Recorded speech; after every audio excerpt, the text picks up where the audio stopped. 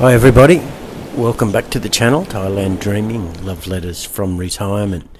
This is number 2 in the series of videos I'm doing on Rob and Bee's house build. As you can see now, we left the last video with the driveway going in and the pool going in. This is the day came over and had a swim in the pool and celebrated the completion of the pool. Rob was very happy about it. Matt and Rob having a couple of beers. Must admit I had a couple too. So now the house is at the stage where the actual home is almost complete. As you saw in the last video, we got to the stage with Rob's update videos that he's so kindly allowed me to use, of the driveway going in, and there was also some trees had to be moved to other places on the property for the pool to go in. And then there was the big operation of the pool being lifted because the truck couldn't get into the property, so the pool had to be lifted and carried with the crane down the side, and then the pool went in. And then of course the next few stages I'll leave up to Rob. Hey, welcome again. back guys. Just a very quick update. As you can see from the last video, most of the trees are in at the front. I showed you the back last time. And here's all the grass. So they're starting to level off all the soil.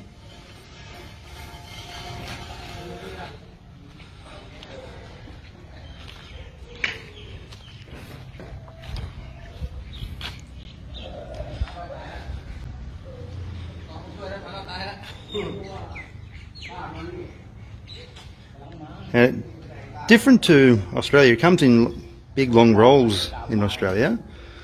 Here it's looks like about 1/2 metre by 1/2 metre squares. As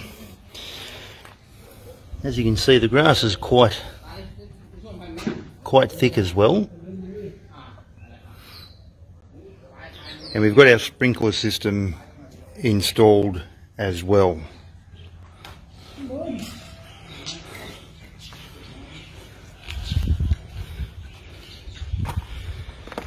There's more grass at the back, ready to go in. Oh. I thought I just trod on the sprinkler.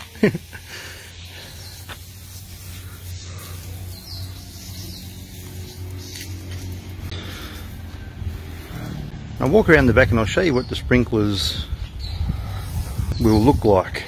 We've got 2 different types of sprinklers. It's all run through blue PVC piping. These are the small ones here, and you can have the spray, you can organise it so it comes this way and that way, and it just fans out that way inside the garden, so it doesn't waste water watering the driveway. And they pop up out of the ground with the water pressure.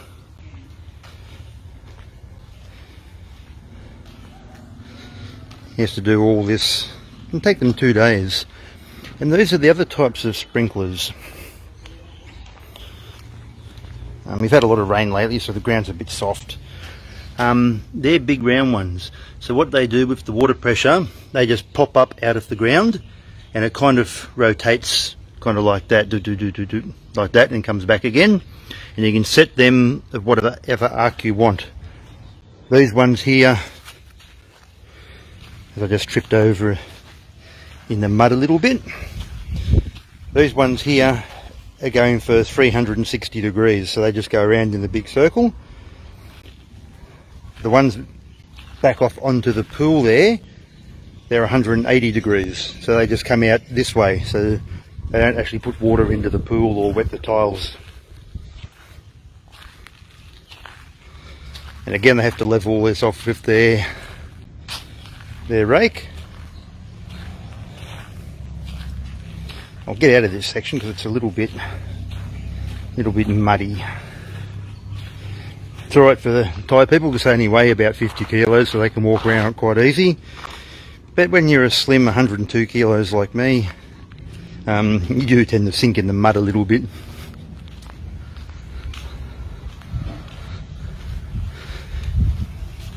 And what they do, they're laying the grass, and then they roll the grass in with their roller, similar as they do on a bowling green, I'd say. I've seen those rollers before, and similar rollers on cricket pitches and all of that. So they roll it all like that, then they water it in. This is the only section that doesn't have sprinklers, because we're not going to dig up the driveway and run sprinklers under the driveway. So that's only just a small section that can be watered by a standing sprinkler from the hose, or just by hand with the hose.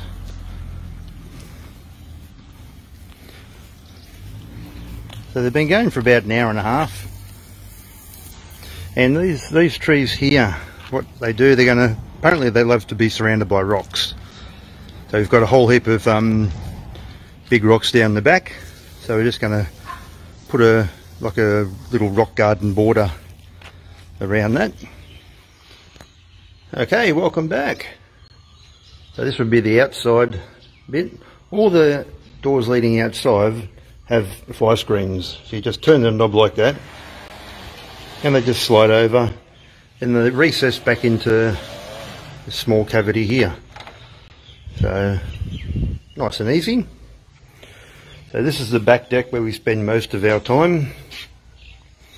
It's white mahogany, the table and chairs. So the deck in size is 10 metres by 4 metres. So it's all tiled, so we just hose it off when we clean it. Coffee table set, which was made in Thailand many years ago for us. And then we have a Thai style outdoor kitchen. Rice cooker, air fryer. We have a water filter here too, because you can't drink the tap water in most of the Asian countries. So that's like a four filters in one. Reverse osmosis. So it's all in that box there. And just use that tap there to fill up your water bottles. So that's a gas cooktop. So the swimming pool, which again for you guys that don't know, is 12 metres by 5 metres and about 1.45 metres deep. So these are all non-slip tiles as well. Into the sailor. That's our outdoor table. That's quite heavy. It's one piece of timber. It is 3.2 metres long, a bit over a metre wide, and it's 4 inches thick. It took about 8 people to move it. And then just in the corner over there we have a Thai style charcoal barbecue. Stereo in the corner. 6 burner barbecue with a side burner as well. That's from Barbecues Galore in Australia. The beer fridge out here. Again, I had to put the Broncos up because B follows the Broncos. If I didn't, I'd be in trouble. But I always put the Manly one up too. That's the fire pit we brought from Australia. Don't know if we're going to use it in Thailand. It does get cold for a couple of days of the year. So just some spare water jars. All the water jars are full. You can see on the back there. I'm not going to walk down there because it's a bit hot out in the sun. The whole block's in Thai, it's 3 rai, so in Western terms it's 4,800 square metres. And we have all the palm trees around the pool, which will grow up to bigger palm trees. That's looking back at the back of the house, of course. So it's a nice sunny day, not overly warm, probably about 32 degrees. And then we've got some of these coconut trees here.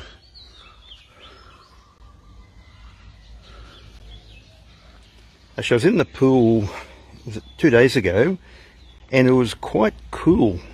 Even though it's only like 1.45 metres deep, it was actually quite cool. Not chilly, but just cool enough to be very pleasant. And you can see the blue water tank in the corner behind the pool pump room, which is a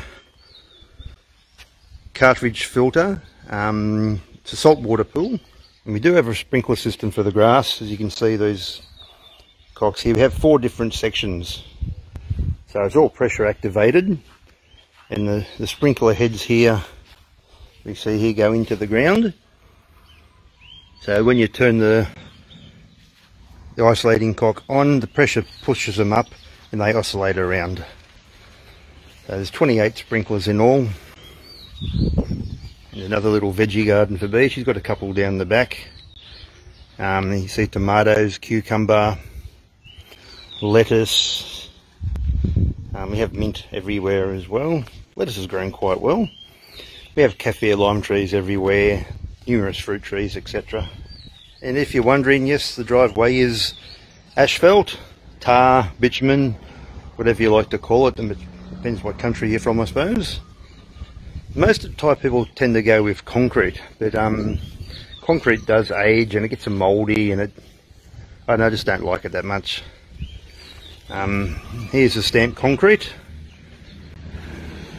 in the garage carport area. Grass is looking quite green and quite healthy, and it's very soft and spongy. It's really nice to walk on. So the landscaping guy did quite a good job. We put some of our little touches onto it as well. I hope this comes out okay. It's pretty glary out here, so I don't know if it's showing up on the screen. Our gate, which is 5 metres wide, that's an automatic gate. There's the motor down there with remote control. We have an electric doorbell as well, so you just push that, you can answer it inside and let you in. Have hedging plants along the fence there, so they'll grow up eventually and cover her fence all the way down to there. And just looking back at the house from the front now.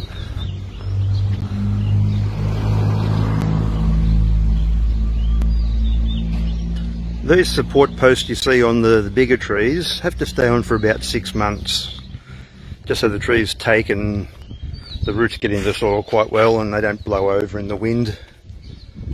So they've been on for about 3 months now, so I'll probably take them off in about May or June or so, leave it for a little bit longer. Of course we have the stamped concrete here as well, and then it runs off into the tar. That's why we didn't continue this fence all the way down. We just wanted to leave that open because she's got a nice aspect. Yeah, so we didn't want to block that in and be looking at concrete and wait for our plants to grow up. And then down this side we don't use that too much. This is where the house water tank and pump are, so we just did like a little rock garden down here. So nice and easy, low maintenance. There's the pump. Of course you need a pump with your water tank in Thailand because the mains water pressure is not great. We have around about a bit over 10,000 litres in total for our storage. We use about 3,000 litres a day just to water the grass and the plants. Here's Bee's other veggie garden, tomatoes, spring onion, etc. She's planted some more stuff which is starting to grow. Don't know if you can see the little seedlings coming through. Pumpkin vine, which just went wild and grew everywhere. They'll be pulled up very soon. I think it's past its use by date. We have more pumpkins down the back, as I said, with a lot of other different plants, vegetables, trees, etc, etc.